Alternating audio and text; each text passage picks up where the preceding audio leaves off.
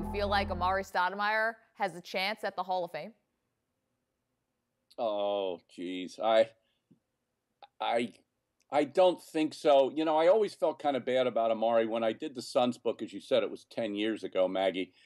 Amar'e was a young player. He was still learning things. And I was kind of harsh on him, because he missed rehab sessions. And he was really a better person than came across in that book. And I sort of knew it. He had a kind of good humor about himself. So far as the Hall of Fame question, I think injuries limited him a little bit too much. He never really got a team to the finals. Not that that was all his fault.